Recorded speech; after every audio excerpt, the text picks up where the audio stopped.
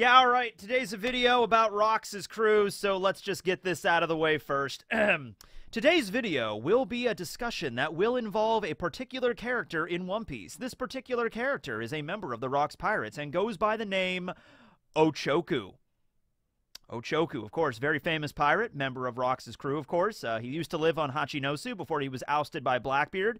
Current whereabouts unknown, but he might be still alive. There's no indication that he's dead yet, so we might see him in the story. Who knows? Also tends to go by the name of Wang Zhi! Ochoku is more of his cover identity, you know what I mean? After he retired from the pirate life, he decided, you know what, I'm just going to be going by my birth name, which is Ochoku. You know, Wang, of course, you know, that's a name that strikes terror into the hearts of all pirates, right?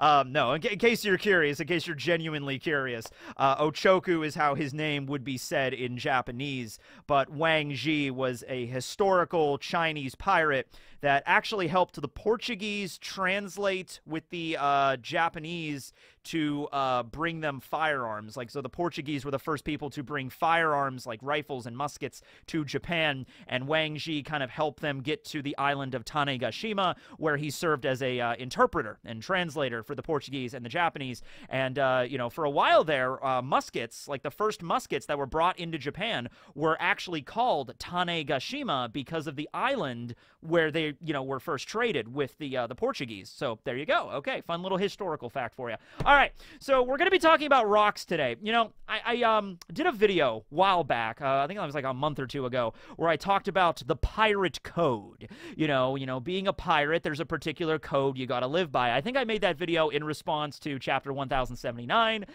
which what happened with Eustace Kid and Shanks, and yeah, you see how that went down there. So, you know, there's a pirate code, certainly. Whitebeard abided by the code. Shanks abides by the code. Even a pirate like Big Mom, who seems to be very chaotic in a lot of her actions, still abides by a particular code of conduct. And somebody in the comments section, I remember, and this was recent, somebody in the comments section was basically like, well, Rox did not follow that code at all, and, you know, was a really famous pirate. So what about that? Because I think I said something in the video like, in order to be a successful pirate, you need to abide by this code. But then what about Rox? Because Rox, they flaunted the code all the time. You know, they got into fights. I mean, they killed each other on Rox's ship all the time. Okay, so you have something like, you know, Blackbeard murdering Thatch on Whitebeard's ship, and then Whitebeard is enraged by that. He's like, you can't live in this world without a code of conduct. I'll hunt Teach down myself. You know, that kind of stuff, right?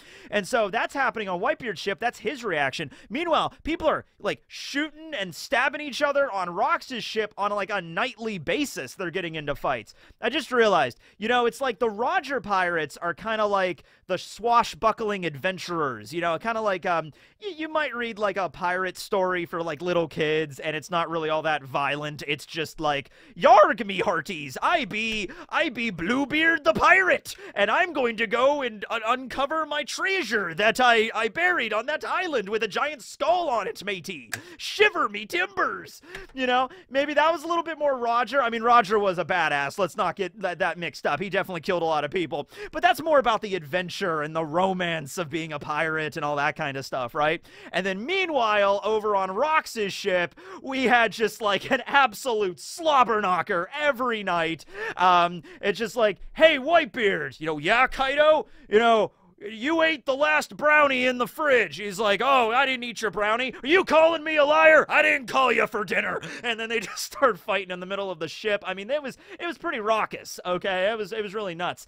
Oh my God, can you imagine Rox's ship? Like, probably nobody was cleaning it. There's probably just empty beer bottles and just grog just spilled everywhere. It probably stank, you know? It was not a great pirate crew to be on, okay? And, you know, it's really remarkable. Not only the fact the world government tries to cover up the very existence of the Rox Pirates, but even the former members of the Rox crew don't even really like to talk about it all that much. You know, Whitebeard kind of said to Odin, when Odin was traveling with them, you know, it was like, oh, I know all about, you know, because like Odin's, you know, when he first tried to join Whitebeard's crew, Whitebeard's impression of it was just like, okay, no, you're not the right fit for this because you seem like the kind of guy that does his own thing, and I have personal experience being on my last crew.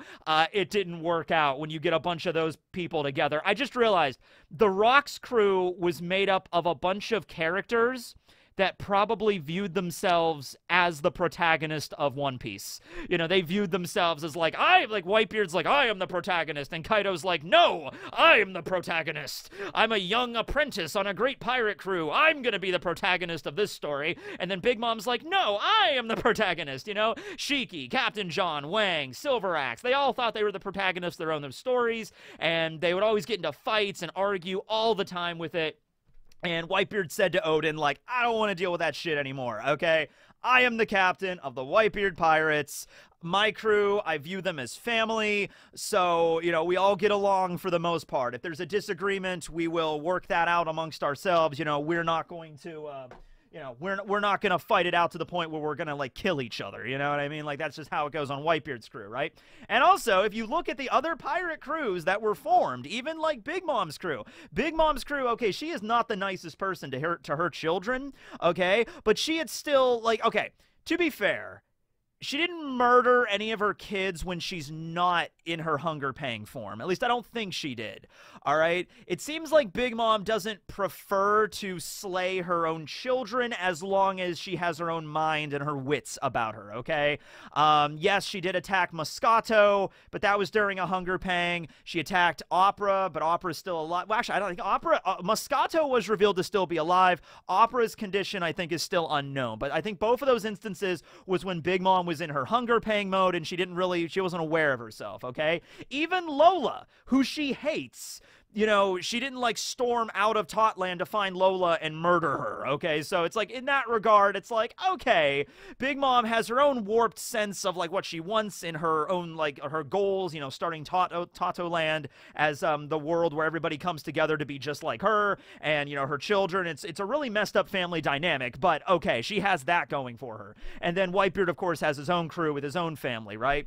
You know, I guess we know a little bit about Shiki because of Strong World, but I think Oda is going to shift a lot of stuff about Shiki from Strong World. His personality might even be different, so I'm not really sure. You can really take that with a grain of salt at the moment there. Captain John, okay, we know Captain John was actually killed by his own men. There was a mutiny there, so maybe Captain John is an example of somebody that did not learn a lesson from, you know, Rox's ship. He just maybe followed in Rox's footsteps. He kind of did the same thing that Rox did, and it resulted in him getting, you know, killed, okay? Kaido, as soon as he found King at Punk Hazard, he freed him. He's like, I will never sell you out, which is probably not something that Rox had as, like, a code of conduct with himself, okay? It was probably just like, you know, if it benefited Rox to sell one of his own crewmates out, he probably would have, you know, sold them out. Also, moving on to God Valley, which is really where this video's focus is, it was okay. You know, Rox was like the strongest pirate crew when you really think about it. I mean, Whitebeard, Kaido, Big Mom, Wang, everybody was on Rox's crew, right? Crazy powerful. But then you stop to think, because their crew never functioned appropriately, like it was a very toxic environment for everybody involved. They did not work together. They did not treat each other as family, with a couple of exceptions. Like Big Mom and Kaido got along. Like Charlotte Linlin was basically Kaido's like big sister figure. So they got along fairly well, I suppose. Well enough that they reforged their alliance later in Wano, right? But aside from them and maybe a few other, like, you know, smaller alliances that were on the crew by and large did not function well as a team. Okay, and you start to think, maybe that's the reason they failed at God Valley. We are led to believe that, you know, the whole reason they lost was because, you know, you have Roger and you have Garp, and then you get Roger and Garp working together. Oh my god, that is a devastating combo. Not only that, but you also had the Roger pirates that were there. So, you know, Rayleigh would have been at God Valley, Scopper, Gabon, and everybody, right? Sunbell, you know, remember Sunbell? Remember Millet Pine? I like Millet Pine. And then you got Garp, who, at the time, I mean, Garp probably had his own, you know, crew of Marines, you know, his own platoon or whatever. They probably weren't that strong, but maybe Bogard was there back in his younger years. You know, he had, like, some really strong apprentices. Oh, wait a second. Aokiji was Garp's apprentice. Would have Aokiji have been at God Valley? How old would have Aokiji have been at God Valley? I think Aokiji's in his mid... No, you know what? It wouldn't have worked, because I'm pretty sure Aokiji is the youngest out of all of the admirals. Most of the admirals are in their mid-50s. I think Kuzan is in his late 40s. which 38 years ago, he probably would have been like 10. So, no. And I think we saw when Kuzan joined the Marines, he was a lot older. So, no, he couldn't have been in God Valley. But maybe Garp had some strong, like, apprentices at the time, right? Whatever. So, we're led to believe it was the Roger Pirates' full force plus Garp's full force with his crew fighting against the full force of the Rock's crew, and Roger and Garp managed to win out. But you got to think about this for a moment. If Rox's crew worked together as a team, if they were Nakama in the same way the Straw Hats are Nakama, Rox, Whitebeard, Big Mom, Kaido, Wang, Shiki, Captain John, Silver Axe. Plus, there might be some other, like, very notable pirates on that crew that we just don't know about. Higurashi was apparently on the crew, and she has the Mane Mane no Mi back in her younger years. Oh, yeah, also, we now know that Buckingham Stussy was on the crew. You know, we know that, so she was there, right? The original, not the clone, the original. And also, okay, Shaki is kind of debatable because now we know that Shaki was a former Empress of Amazon Lily. And so, yeah, Shaki did say, oh, about 40 years ago, you know, Garp used to chase me around the Grand Line. Was that because Shaki was just the Kuja Empress, and so she led the Kuja Pirates, and that's the reason Garp was chasing her around? Or was it because she was part of the Rocks crew, and that ties back to that? Either way, I don't know. Shaki's kind of debatable right now. But we know Higurashi and we know Buckingham Stussy were all part of that crew, plus everybody else that's already been mentioned, of course. If they all worked in perfect tandem with one another, they might have been able to beat Roger and Garp. Like, it's not completely crazy to think that all of those pirates, in their prime, mind you, with maybe the exception of Kaido. Kaido was a teenager while he was a member of the Rocks crew. Although, no, wait a second, he was 21 when God Valley happened. So he joined Rox's crew when he was 15, but then they rampaged around the seas for like 6 years. And then at God Valley, when they disbanded, you know, Kaido would have been 21, so he was old enough to drink. I'm sure Kaido never touched any sake until he was 21 years old, of course. And then that's when, you know, the whole crew broke up and Kaido consumed the Ua Ua no Mi, right? So if they all worked together, though, they might have been able to actually do it. And so then it kind of calls back to the pirate code and probably why Whitebeard and Kaido and Big Mom and everybody, for the most part, that we know of, sticks to the pirate code. Because they saw firsthand what happens when you deviate from the pirate code, when you do not care about your own crew, when people are getting into fights and murdering one another on the deck each and every night. You wake up the next day, everybody's hungover, and just like, oh, yeah, who killed Bill last night? Oh, Kaido? All right, just shove him overboard. You know what I mean? Like, there you go, right? You can't function in a crew like that. It was also stated that the crew was formed because a bunch of pirates that were basically chomping at the bit to make a name for themselves. Fame and power and all that stuff. Now, that might not fit Whitebeard's personality as we know him, like Edward Newgate. Like, would Whitebeard join a pirate crew just for fame and power? That doesn't really seem like Whitebeard's character. Keep in mind, what we know about Whitebeard's character is like from when he was in his like twilight years, when he was in his 70s. And then we go back 30 years ago when he was like around his late 30s, early 40s during Odin's flashback. He was still pretty much the same guy. But you know, you dial back the clock on a lot of these characters, their motivations might be very different. Oda's very good at depicting characters and more or less how characters will evolve and change. You know, the person that Kuzan was, for example, in his 20s, if you go back and like look at like his flashbacks and his backstory, he's not the same guy he is now.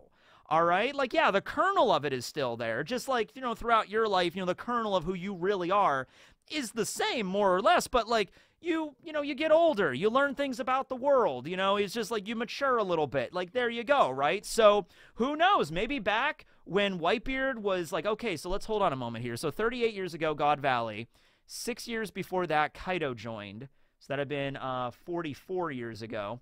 So that would have put Whitebeard, I think, in his early 30s. I'm really bad at math, and I'm trying to shotgun a lot of these ages that I don't remember about, like Whitebeard or whatever. But, you know, so let's just put Whitebeard somewhere around the age of 30 when he joined Rox's crew. When Rox got that crew together and he started, you know, having just crazy adventures down the Grand Line. He's like, I'm going to be king of the world or whatever, right? Okay. He might have been a different guy. He might have still wanted the family aspect of it. Maybe he thought he would get that by joining Rox's crew, and it was the exact opposite of what he wanted. But maybe he's just like, yeah, Yeah, let's go out to sea. Let's get some fame. Let's get some power. Let's get some money. Yeah, that's how it goes. And he's a different guy, you know, when we meet him later in the story. But yeah, you know, and a perfect example of this, look at Kaido during his flashback. I just did a video about that, actually, a video talking about Kaido's past. And back in the day when he first met King and he formed the Beast Pirates, he was a different kind of dude. He was way more motivated than he was right now in the story when we get to meet him in the present at Wano, right? So yeah, people change, pirates change, and so that might have been in the case with Rox's crew, right? You know, they went off their separate ways, and they learned from that experience. They learned, you know, each of them, Big Mom, Kaido, and Whitebeard, who would all become emperors, learned about the kind of crew they wanted and the kind of crew they wanted to avoid. And Rox's crew was the one they wanted to avoid. So as we learn more and more about Rox's crew, the more it becomes kind of obvious to me that at God Valley, there was a mutiny. There was a mutiny on Rox's crew. Not to say that, like, Whitebeard took out his Bicento, took out Murakumo Giri, and, like, stabbed Rox in the back. Nothing like that super dramatic, but they abandoned him. They left him be. I can almost picture Rox, and we know so little about the man, but I can almost picture Rox as this megalomaniacal, just, like, one step shy of just absolutely insane. Where he really was a guy that was just like, ha ha, me hearties! We will go out to sea! I will become king of the world! It's like that scene in Forrest Gump when Lieutenant Dan is like on the ship's mast and he's just screaming at God. It's just like, you'll never sink this boat! That was Rox. That was Rox. I'm almost picturing it right now. He's just that insane, okay? And but it's like it's a charismatic insanity. It's a charismatic insanity, right? Like with Lieutenant Dan and Forrest Gump a little bit there. So maybe like and also because the Davy back originated on Hachinosu, which is the pirate island, you could kind of go along with the idea that maybe Whitebeard and Big Mom and everybody did not join Rox's crew because they just decided to follow the man. He's over there screaming. You know, he's like, they might have had a Davy back, and then Rox won the Davy back, whatever games they were, and they were kind of obligated to join Rox's crew. And it was like, let's do this, okay? So it might have been that situation as well.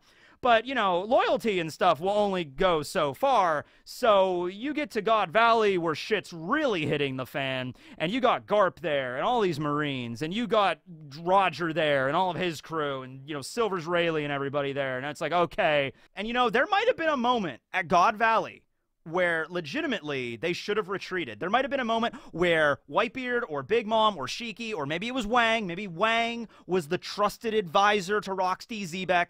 Wang lays his hand on the shoulder of Rox, and he's like, Captain Rox, I'm talking in a Scottish accent all of a sudden, and I'm not very good at it, but we got to get out of here. It's Roger over there and Garp working together. We got to escape. And so then Rox just looks at Wang and is just like, escape! Escape, huh? Oh no! We're charging in, mateys! And then it's like, all right, Captain, I'm out. And then Rox turns back to look at Garp and Roger, and it's like, you can't take down my crew! He turns around and his crew's just gone. They just left. They're like, okay, we're not dying for you, man. The insanity idea, that was fun for a little while. It was fun at parties, but we're out. So Whitebeard and Big Mom Kaido, they all abandoned him. Maybe somebody stuck around. Maybe like Captain John stayed around to help him or whatever, but like most of Rox's crew abandoned him. So he turns back, his crew is gone, and he doesn't even react. He's like, you can't take my crew down. Oh, they're gone. Well, you can't take me down. And so then it just became a 3-on-1 battle. I had Roger Garp versus Roxy Xebec. And, you know, in that situation there, it actually kind of speaks more volumes about Rox if it took Roger and Garp working together in tandem to bring that man down. He might have been so powerful, one-on-one he might have beaten Garp, and one-on-one he might have beaten Roger. Working together, they were able to bring him down. But if it was the Rox crew working in perfect uniformity, perfect organization, and they loved each other, and they were nakama, and, you know, Rox was like, hey, everybody, come here, you know, group photo, you know, they just loved each other, and they trusted one another to fight. Who knows? Who knows? God Valley might have went completely different. Rox might be the king of the world right now. Who knows? But yeah, wanted to bring that up. Wanted to make a video about that because it's fun to talk about Rox's personality because we just know so little about him. He obviously has connections to Blackbeard in some way. I don't think there's like a biological connection, although the timelines do work out for that. If you want to say Blackbeard is just Xebec's son, it does work. But I think it's less about that, just going along with the themes of One Piece, and more about the inherited will. Also, I feel like Blackbeard read about Rox maybe, or maybe he found out about him from Whitebeard or something, and then maybe he later named his ship the Saber of Xebec because maybe, you know, when Marshall D. Teach was reading about, you know, Rox growing up or whatever, or Whitebeard told him a story about it or whatever, maybe he's like, oh, I love this guy. Maybe Whitebeard was telling him a cautionary tale. Like, all right, Teach, listen up. You don't want to be like Captain Rox was, right? And he's telling him stories about Rox and everything and how crazy he was. And instead of learning, like, oh, to avoid being somebody like that, Teach was, like, idolizing the man. So he, like, idolized Rox D. Xebec and, you know, to the point where he named his own ship after him. You know, it could have been something like that, right? But, you know, that speaks volumes where you'll even have, like, Big Mom, Kaido, and Whitebeard that don't even really want to talk about it too much. They don't even want to mention Rox. They don't even want to talk about, like, they're embarrassed. They're embarrassed they were part of that crew that operated in such a, like, unbalanced way. You know, where it's just like there's just no way that could have functioned, okay? Yeah, it's like I said, it's like if you get a bunch of characters that all think they're their protagonist and they just like think everybody else is a side character, they are going to get into fights like day in and day out, okay? So that's just how it went. But yeah, let me know what you think about Rox's crew and how his personality might have been, because I think we're going to probably start finding out about that maybe relatively soon in the story. As for animal facts, I've decided to end urchin facts. It was fun. It was good. I think it's all right to stop it where it was. Now we can move on to the letter V. We are almost done. We are so close to being done with this. Letter V, I would ask for recommendations, but I've already decided. Because this is an animal that I feel gets a bum rap. An animal that is just like, you look at and just like literally represents death. And at the end of the day, it's just an animal like any other animal, and that's just how it lives. It's a scavenger. And of course, we were talking about vultures. Also because we haven't really discussed a lot of birds on this list. We talked about quails, but that was like 2 episodes. Quails weren't really that interesting. Vultures, I think, though. Vultures might be kind of interesting to talk about just because their use in like fiction and stuff like that, symbolic of like the circling vulture over the desert, you know, like there's some stuff to discuss there. All right, so vulture facts next time. Thanks for watching, everybody. This will be Teching signing out. Later, everyone.